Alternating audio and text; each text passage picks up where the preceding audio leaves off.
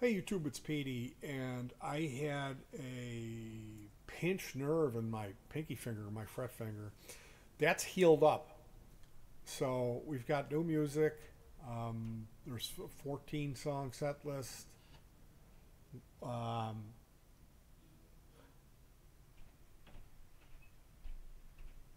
that whole thing is kind of like a real complicated ball of worms with this new music. But I think that if we keep working at it, eventually I can come to peace with that, and this will be music that we will want to share with you guys. Hopefully it is, because I we already have a good amount of effort invested in it.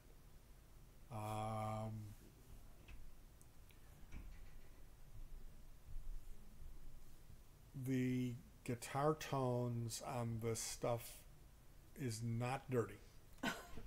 It's more clean or slightly broken up or overdriven sounds.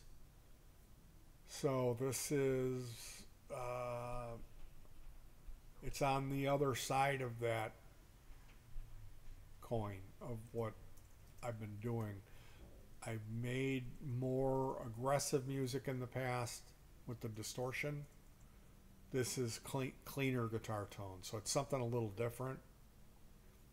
And I have a bass amp project that I'm working on. I'm going to be doing a couple of Dallas Range Master circuits, which is it's like one of the first. It's a treble booster, is what it was called, which is not really the best name. You could almost think of it as an overdrive, kind of. So I've got that work lined up. This is the time of the year where I normally am thinking about recording an album. Although the past few years I've always waffled on it and been like, I don't know if I'm going to do anything this year, and then I'll go ahead and do it. But I was really scared of this pinched nerve. Was not good. This pinched nerve in my pinky. It meant that I was just unable to play guitar for a good 2 weeks. Now, I used to have ingrown toenail thing, and uh, I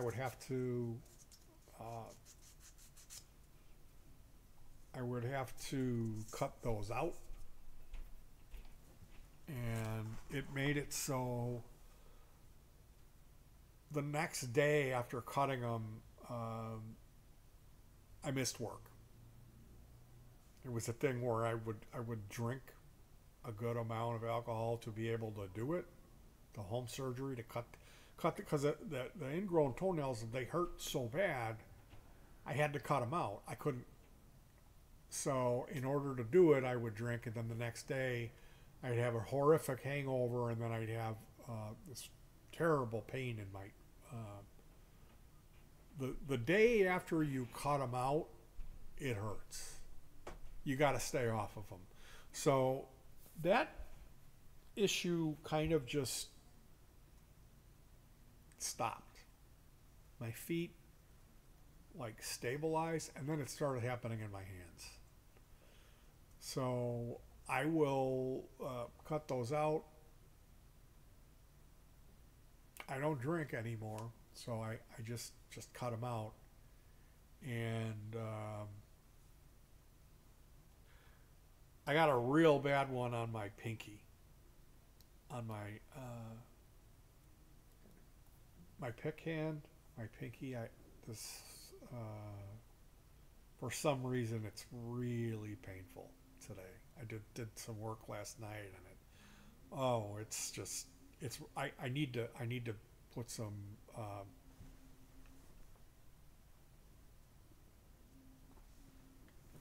put some ointment on it and then bandage it up. So that's one of the things that keeps me away from playing as much as I'd like to, or as much as I should. Is if you've got to take a razor and cut your hands up and pull chunks of fingernails out of 8 out of 10 of your fingers. The two that I don't have to do are the ones that were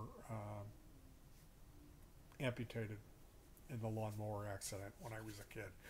So,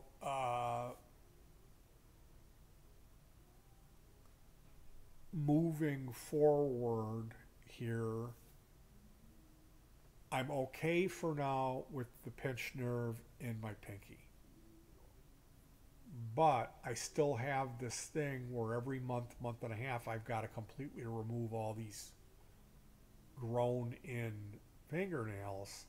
And that uh, is at least, it's about a week. It's about a week where I have to tape them up, put ointment on them and tape them up. I like to try to do all the cutting in one night, but usually it's two, and then, the next day, not doing much. They need to heal up before I can move on. So that just is what it is. I'm not complaining. I'm just wanted to update because I had made a video where I was like, oh, I might not even be able to play. It was like 2 weeks of this finger with the pinched nerve, and it wasn't getting really much better. So I was really thinking this might be it. And well, things are back to normal more, although I got to be careful how if overdoing it with this pinky, because I started feeling that coming back. Playing, it's a particular piece of music. It's this new song that when I play it, I use a different fretting position with my hand, and that's why the nerve got pinched. So like anyone in their right mind would go, well, you got to get rid of that song. My solution was, well, I just won't play it as often as I was playing it when I got hurt, because I was playing it nonstop and then I pinched the nerve. So I figured, well, if I just play it, once a night or every other day, I can be able to get away with that. So, the new music, it has more synthesizer stuff on the backing tracks. And then I did more adventurous with the guitar effects, and then the bass. We've got the Boss GT1B. It's a multi-effector for the bass guitar, and that has something called the Boss Terra Echo in it, which is really cool depending on how you set it up. If you set it up as a long delay and you play in time with it, and like I'll add another dotted eighth note delay right after it. I'll put a envelope filter in front of it, and you'll play quiet, and then on the accent notes you'll play harder. You'll pick soft and then pick hard on the accent note and then pick soft, and it opens up the envelope. The auto wah opens up, and then that goes through the Terra Echo and does this thing. It's cool. So it's not that I bit off more than I can chew, but going from writing this stuff and then getting it all to where it's ready to be consumed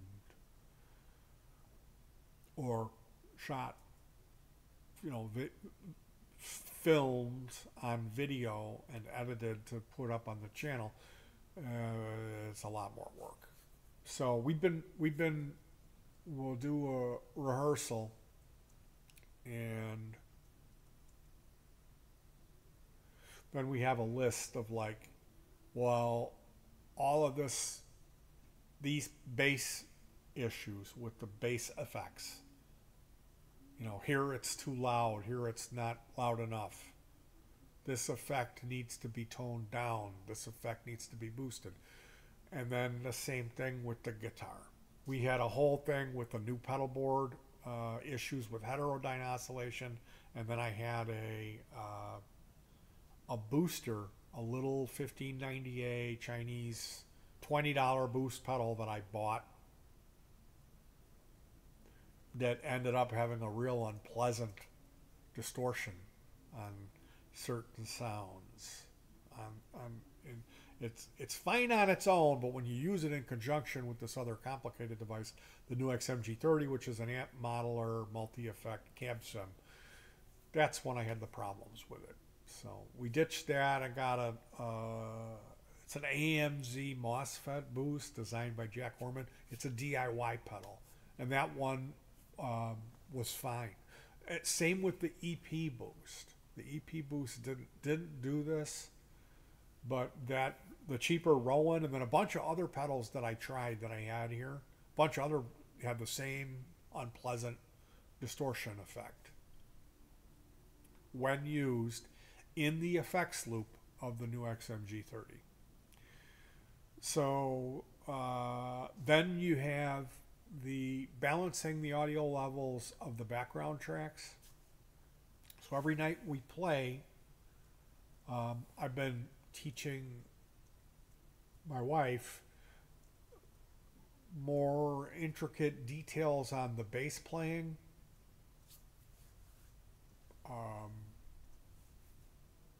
And then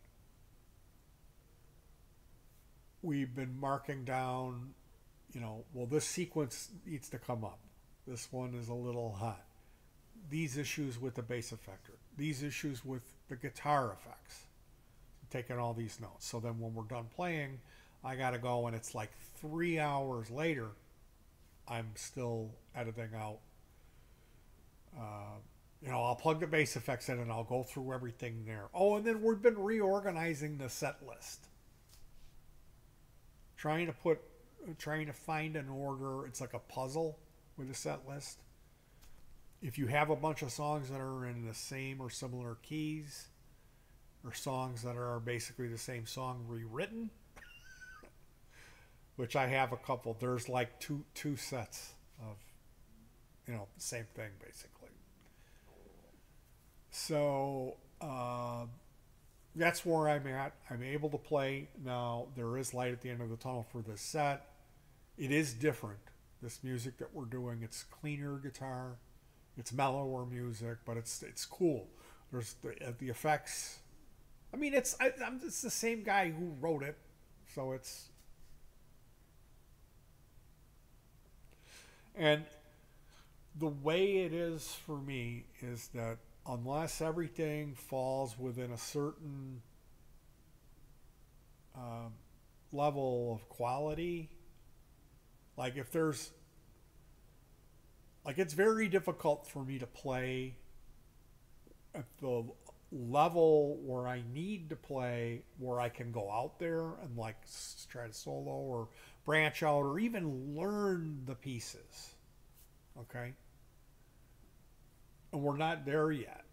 We're getting closer, but it's still, there's enough stuff going wrong where I'm not really able to let my guard down and get in and focus and get to the place where I need to be to do my job as the guitar player. So I'm able to play. This pinky thing really is no longer an issue, although I had to cut ingrown fingernails out.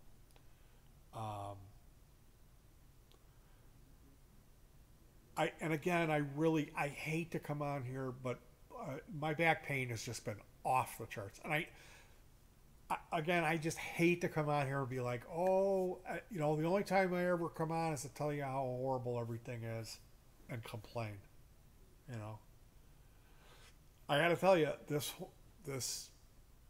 2023 was great up until the end of September. Then like a lot of just bad stuff started happening. So if you go back and watch those videos in there, I'm not complaining. I'm not. There's some videos where I'm ecstatic. I'm in a great mood and I'm ecstatic. And then it'll be like in times like this where we are now, I'm not uploading. The uploads are rare. And then I'm like, I should go on and make an update video to keep people posted that I'm miserable. Anyway, that's what's going on. I am so blessed and lucky to be able to do what I'm doing. I realize that I've got these projects with the bass amp I should be working on now. I got the new music. I've got these Arrangemaster circuits I'm going to be building and playing around with that. So I am so blessed and so lucky to be able to do this. Thank you guys. Take care of yourselves. I'm going to be making another video, talk a little bit about personal stuff, and then of course the holidays are coming up, and I usually always talk a little bit about that. So I'll see you guys soon. I don't know what the future or the near future is going to bring.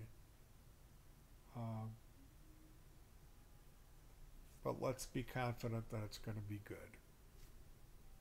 Take care of yourselves, hug your pets, and peace.